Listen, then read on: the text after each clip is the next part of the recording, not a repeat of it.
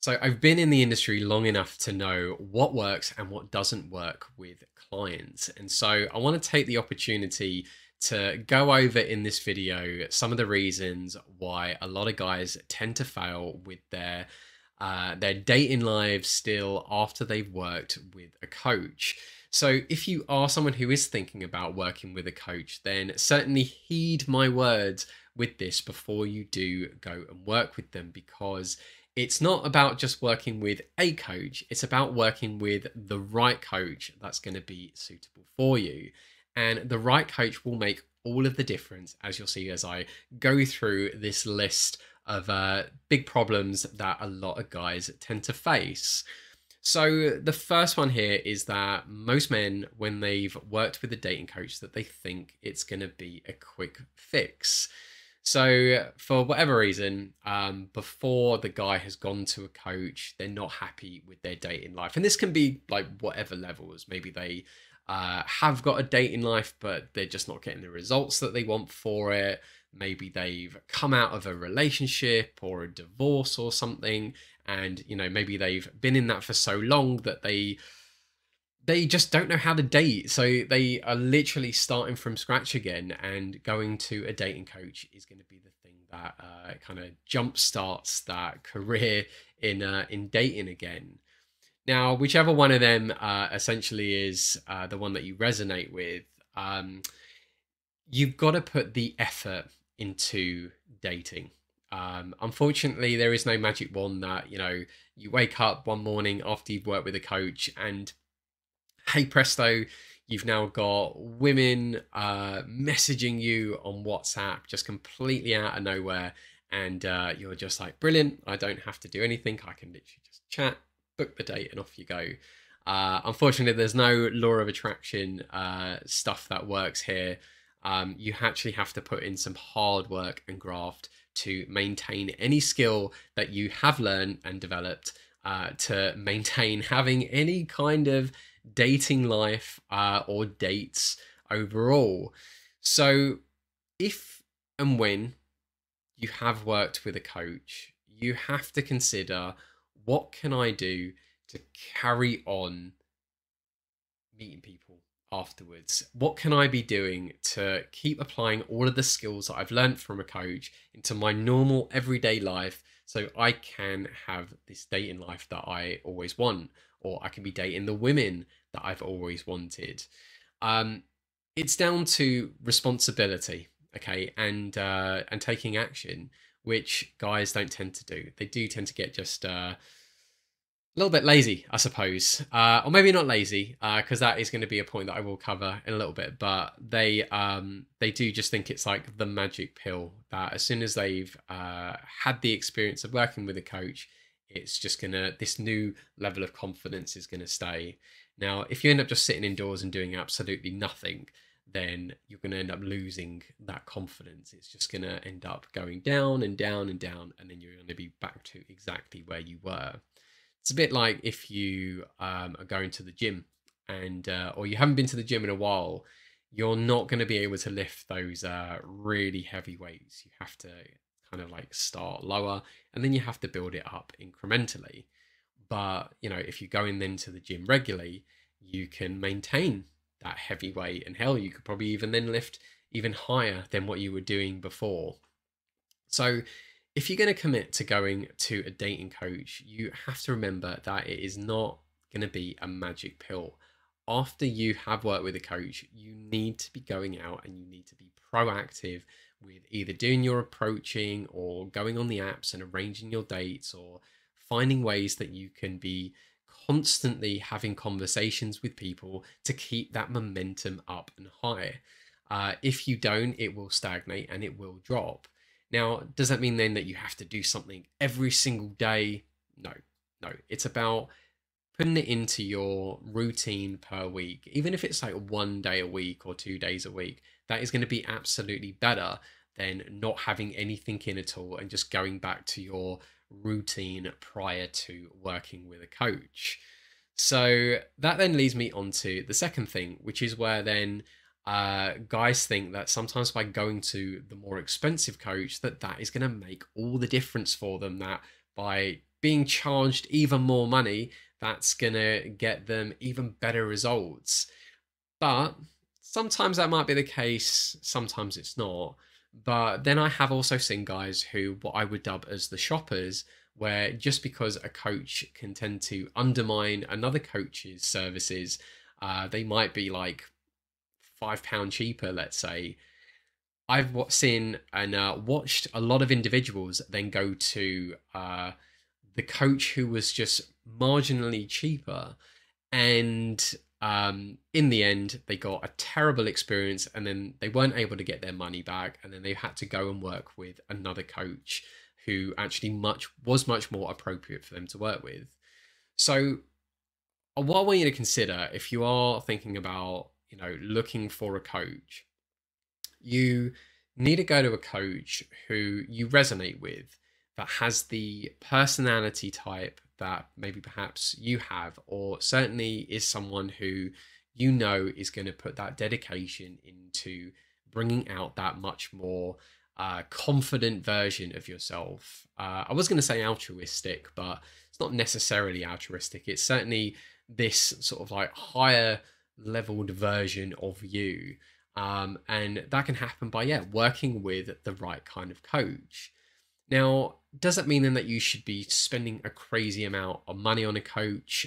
No, I personally believe that in the field of like the dating industry, there is certainly like a plateau or a ceiling of a price that really guys should be paying if they're, going out on the street and doing street approaching, simply because, and if a coach, let's say, isn't, using headphones to listen to you, which there have been coaches in the past that, you could be paying them thousands of pounds, and then you go on the street with them and all they do is they like point and say, yeah, go and talk to that girl. And they don't listen to your conversation. And then you come back to them and they say, oh, how did it go? You kind of tell a bit of a white lie because you don't, maybe you don't want to be judged, or your ego kind of gets in the way, which I have certainly seen. That then the coach just sort of says like, yeah, okay, cool. All right, now go and talk to that one. And you're not getting the right kind of feedback. So you need to make sure that, you're going to the right kind of coach and you are vetting them. You need to be making sure that these coaches are going to be using the right tools to coach you. I personally believe like the old-fashioned day game blueprint model is now outdated. I think as a crutch for maybe beginners, it's sort of good, but the problem is that then I've seen guys rely on this model, that they then use the exact same lines and routines that were taught to them from their coaches, and they're not really bringing out their personality. You need to be able to develop your conversation skills and how you flirt in particular. Bring out that version of you that women are going to be attracted to, rather than being this copy and paste cutout of the coach that you've worked with. So if you are looking to go to a coach, you need to consider more so the aspects of, does the coach have the personality that suits you? Do they have a coaching style that works with you? Is there plenty of proof online of how they work with their clients? And I mean more recent content. Don't get me wrong. You can have videos that are a couple of years old of transformations, but I do believe a coach has to constantly prove to their audience and to their viewers that they still have the skills and still have the talent to do what it takes to get you the results that you deserve, especially in dating. The next thing as well. If you're going to, just finishing up with that, if you're going to be going to a coach, don't worry too much about the money. It's really about making sure that you're going to be working with the right coach for you, and you have asked the right questions and stuff. Because if you're forking over a good amount of money, then you want to know that it's a good investment in yourself, rather than you potentially being taken advantage of. But that also does mean like, don't just go to the coach who's like, oh yeah, I'm £10 an hour, rather than the one who might be like £50-60 an hour, but they have got the experience and the knowledge with doing it. So yeah, there's also an element of don't be a cheapskate, and just make sure though that you are going to someone who is the right fit for you.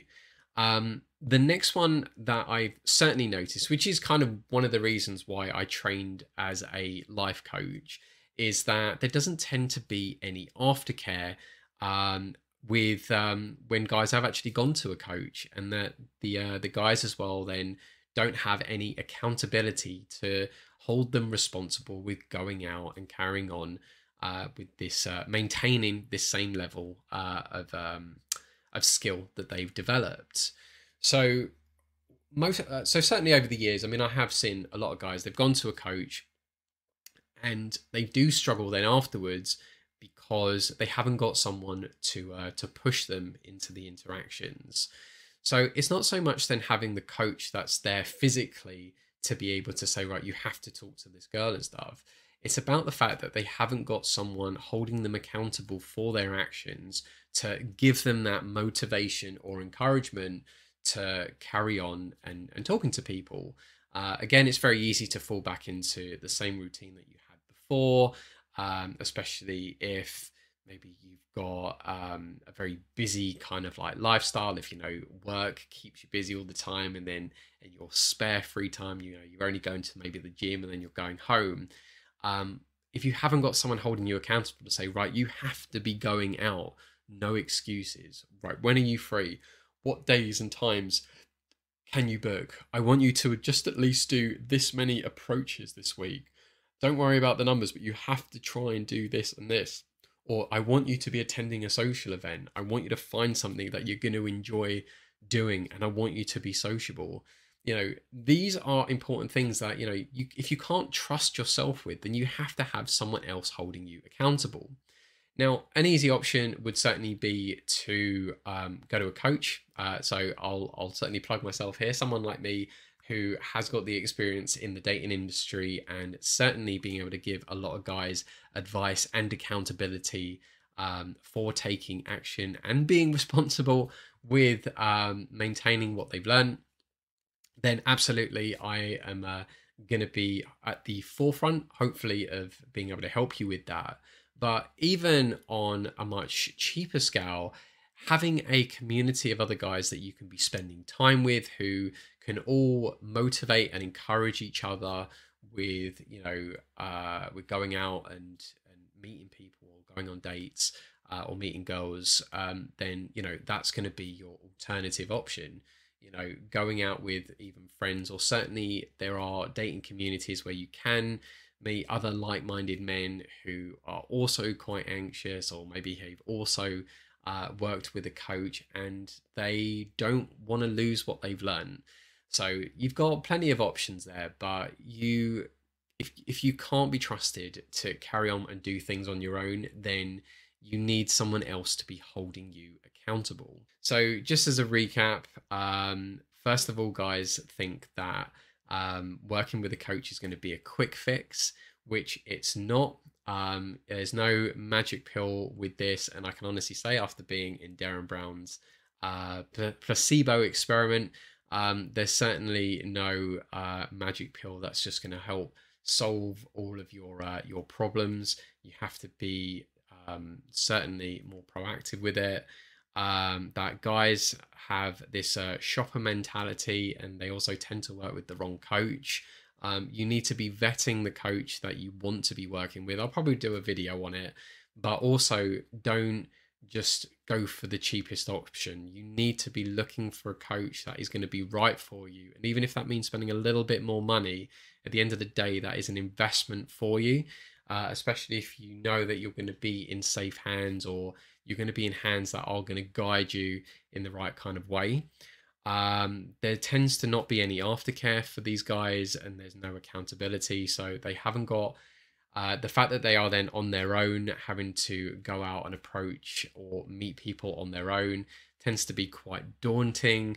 So, you know, if you need someone to hold you accountable and to make sure and check in with you that you are being very persistent with your approaching, or persistent with meeting women, then, you know, either forming or being part of a dating community or other communities where, you know, guys also want to work on their confidence, or certainly working with a life coach.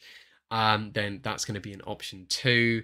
And lastly, that yeah, guys just get lazy and they don't take responsibility for their actions. You have to be the one to put yourself out there. People aren't going to do it for you. If you want the results, it's got to be down to you. So I know this is probably a bit of a long video, and maybe a little bit ranty too, but I really hope though that you do get a lot out of this, that it did help you. I'd love to kind of hear your thoughts on this. Like, are you someone who maybe fits into any of these particular criterias, or what was your experience like with working with a dating coach, and did you get the results that you wanted? And if you didn't, why was that the case? So I'd love to hear from you. Don't forget to like this video, subscribe to my channel where you will stay up to date on all things to help you with your anxiety, build confidence, remove those negative memories, or certainly get rid of any limiting or negative beliefs that you've got about yourself as well. And stay tuned for more content that I know is going to really help you out.